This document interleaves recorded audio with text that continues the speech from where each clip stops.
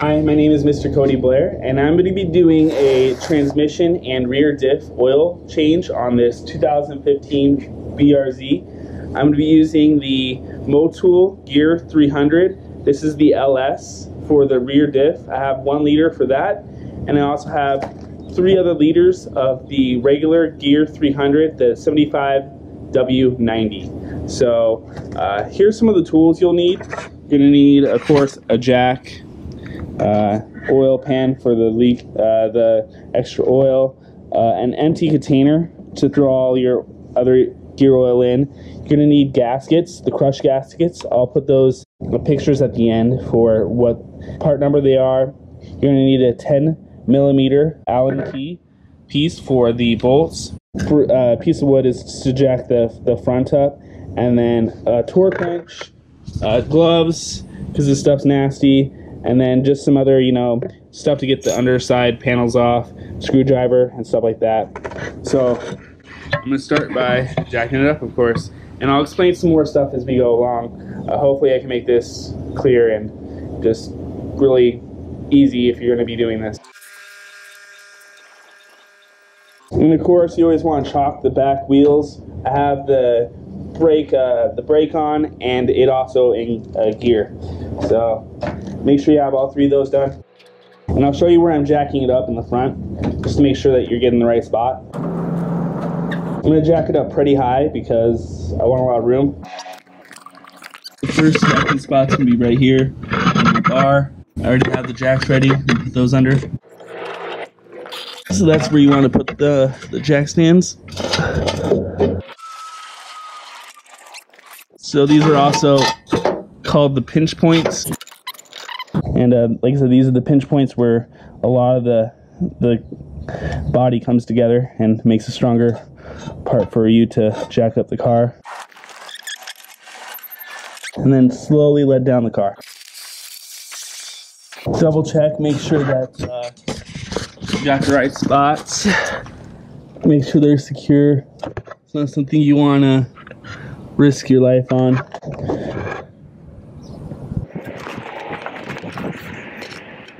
Alright, so those look good. Always be super careful. We go to the rear now.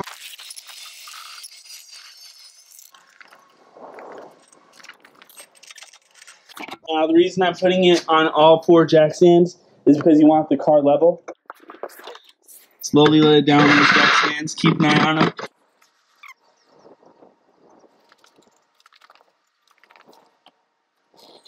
I'm going to start with the rear diff since I'm already back here, and I'm going to take the top bolt out. I have an oil pan, a ratcheting wrench with a 10mm Allen, and then of course gloves. And I have this schematic here just to show you all the information, how it takes 1.3 liters, torque the bolts down to, and I have the bolts. So I'm going to start draining it.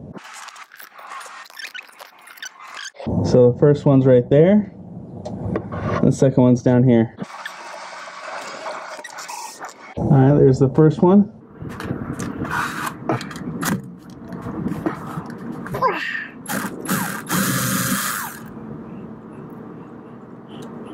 Look at all that gunk on there.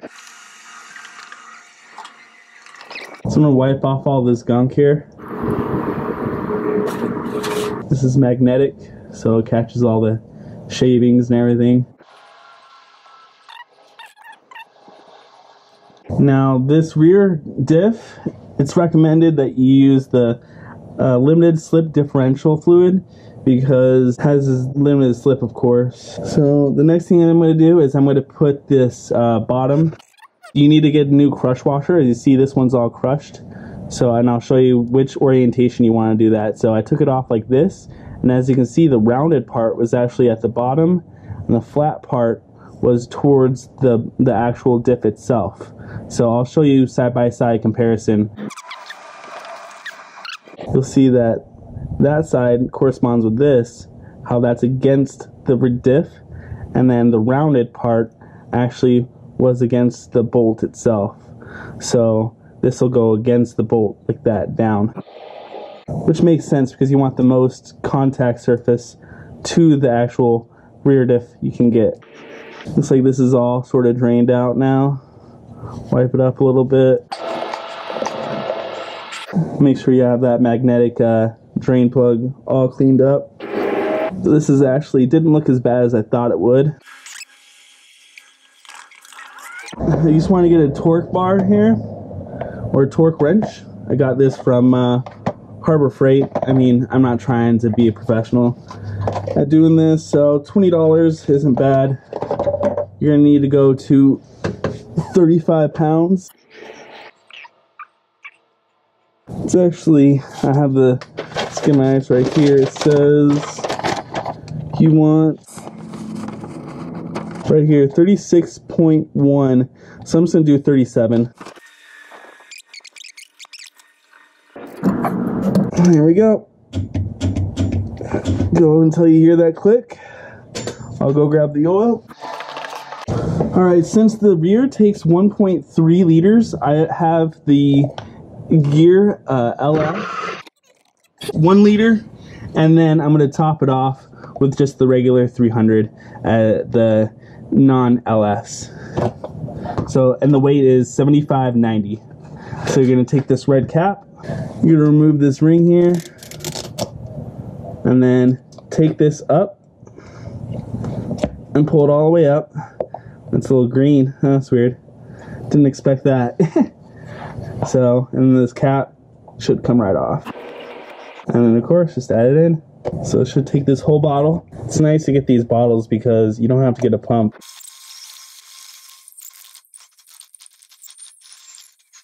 Alright, that's all I'm going to get out of that bottle. I'm not sure how much is still in there, but I got the majority of it out. I'll let that seep out for about a minute, and then I'll check it with my pinky and see if I can feel the level in there. Oh yeah, I can feel it. Yeah, that's good. So I'm gonna clean this up, make sure there's no dirt, grime on it, and then put it back in, of course, with the new washer. So take the old one off. Again to 37 pounds.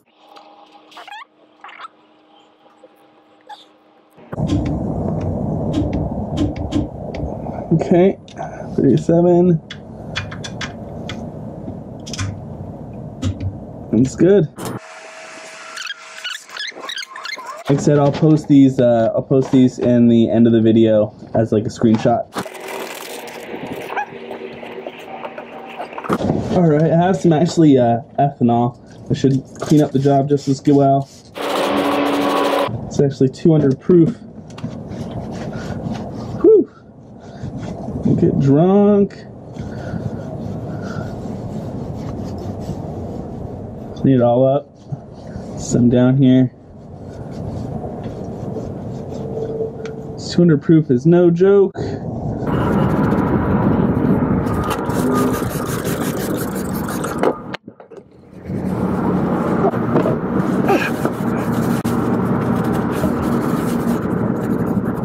All right, and ready to move to the front.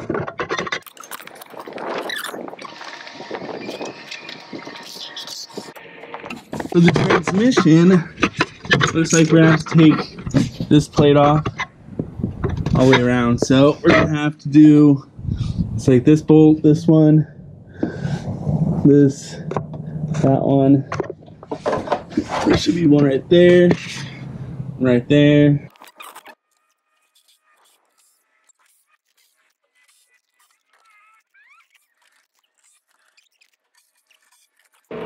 Now for the transmission, we're gonna have this and this. So you're gonna want to take the fill rolling off first and then the drain.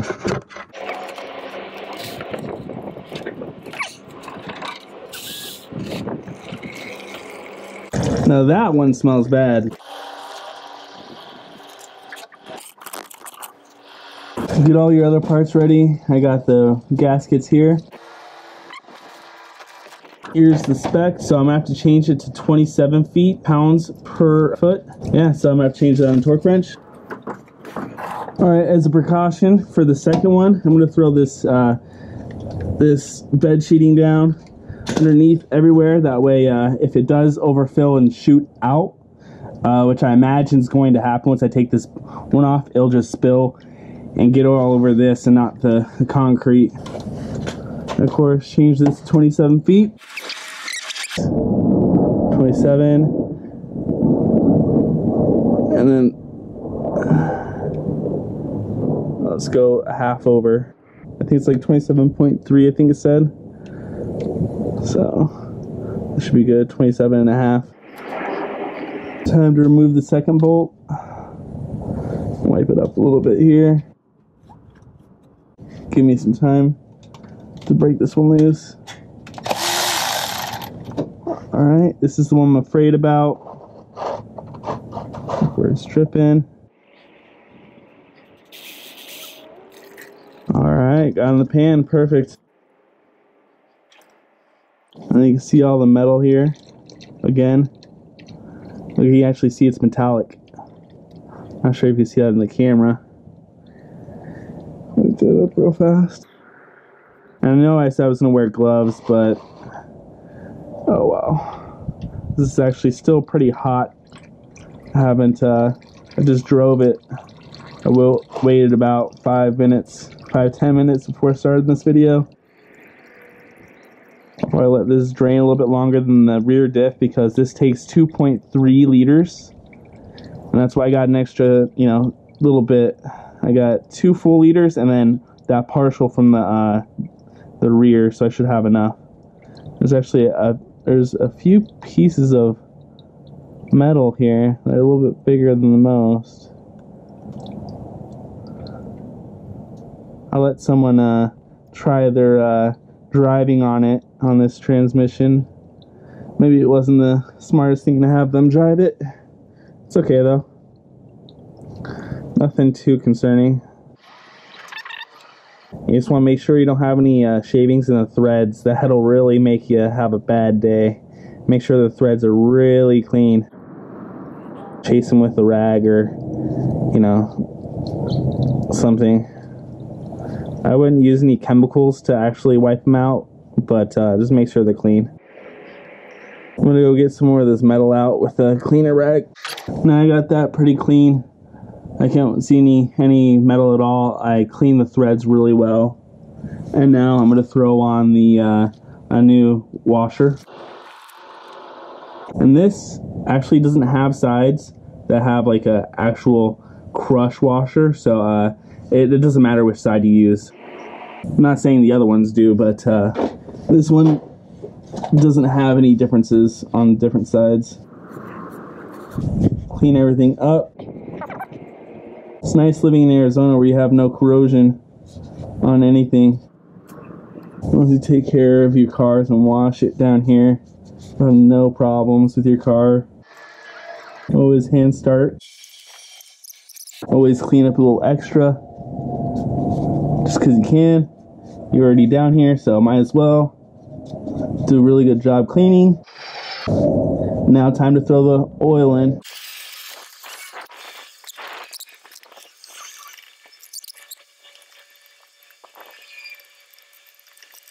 This one's supposed to take 2.2, so it should take up about 1/3 of this bottle. Looks like there's a lot coming out. I'll let it seep out for a minute and then make sure you take that gasket off and put the new one on. You don't want to double gasket it. You'd have a bad day.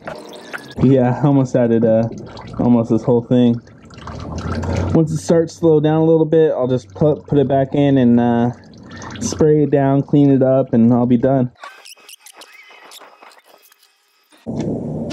It's good. Take some of this ethanol and clean it all up. And I'm going to put this panel back on.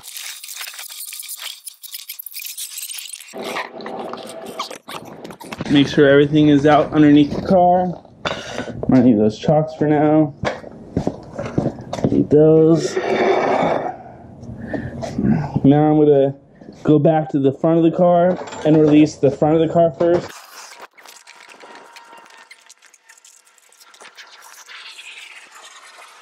So I never showed you earlier, but you want to jack it up. You want to jack it up right here with this block.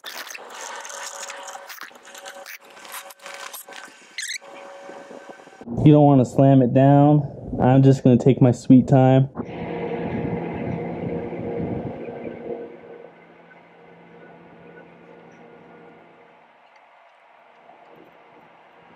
Until you feel like it's loose, and then you sort of roll down even lower and lower, and then take it out. And then go to the rear.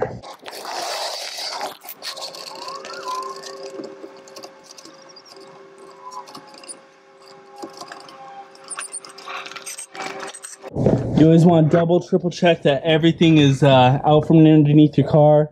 You don't want to slam it down on anything. That'd be horrible. Now the car is down on the ground. You're pretty much done.